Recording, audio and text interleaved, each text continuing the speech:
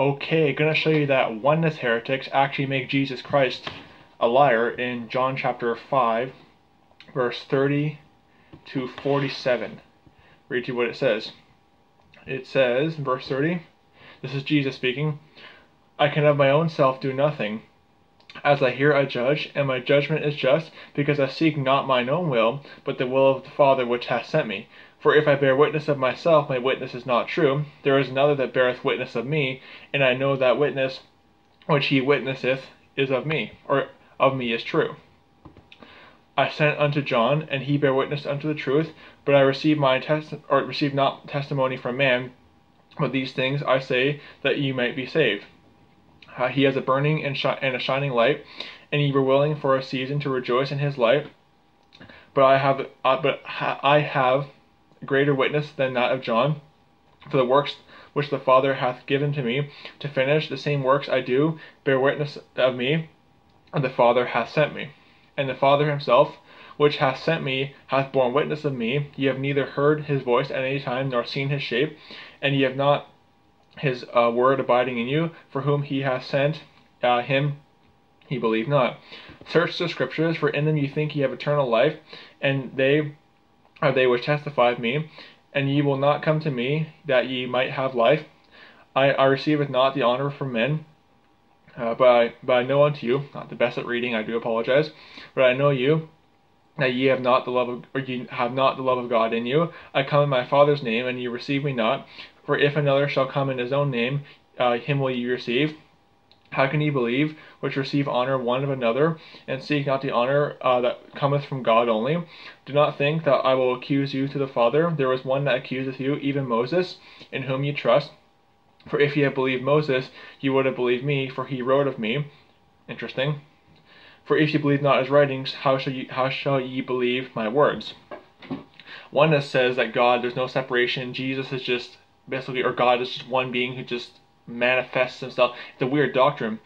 They make Jesus Christ a liar in John chapter 5, verse 30 to 47. Because Jesus is the Father bears witness of him, and he bears witness of the Father. How does that work if they're not separate? How does that work if there's not a distinction in the Godhead? And Jesus says the Father sent him. If oneness is true, how does that work? Did Jesus send himself, or did Jesus, and here's how the Godhead works.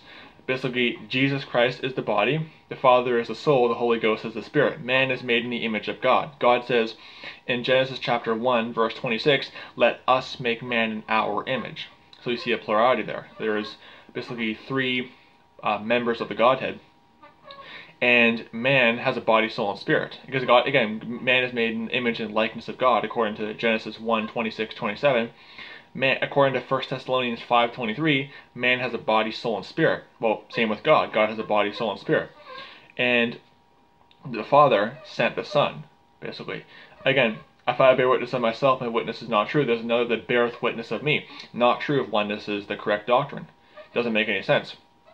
So I wanted to get that out there. Oneness heretics do make, and again, I get accused of being oneness, I get accused of being modalist, because I believe in the biblical God, and I don't believe in the pagan Trinity. I'm not oneness. I do believe in the separation and distinction in the Godhead. What I don't believe is that God is three persons that all claim the title of God, but then somehow they're not three gods, they're one God, and they're co-equal and co-eternal, and all this other extra biblical, in fact, unbiblical stuff. I mean, nowhere does the Bible ever say that God is co-eternal, co-equal. In fact, the word Trinity is not even in the Bible. God is never called three persons. The only reference to the word person in the Bible, in reference to God, is it's just person, singular. Never three persons, or God the Son, God the Holy Ghost. Proper term is Son of God and the Holy Ghost, not God the Holy Ghost. But so I'm not a Trinitarian, but also I'm not oneness. Oneness is a heresy. The Godhead is body, soul, and spirit. Father is the soul. Jesus Christ, the Son of God, is the body. The Holy Ghost is the Spirit. 3 in 1. 1 John 5:7. But John chapter 5, verse 30 to 47 proves modalism, or proves oneness and modalism to be false. Because the Father sent the Son, and the Father bears witness of Jesus Christ. So there is obviously a separation and distinction there. And in other chapters, like in the Gospel of John, Jesus talks about how he's doing the will of the Father. So you see Jesus is doing the will of God the Father. Now again, it doesn't prove they're two separate persons. It just proves that basically the Godhead can separate, and there is obviously a hierarchy in the Godhead too.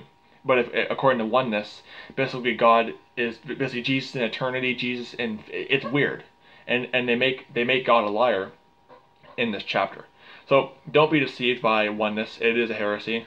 There is a hierarchy in the Godhead. There is a system of separation. There's the body, soul, and spirit can separate, but they're not three persons, and they're also not just one spirit that just manifests himself, as the modalists claim. But yeah, want to get that out there. Oneness heretics make God a liar in John chapter 5, verse 30 to 47. The Father bears witness of Jesus. He sent Jesus Christ. He was doing the will of the Father. So don't be deceived. God bless you. Goodbye.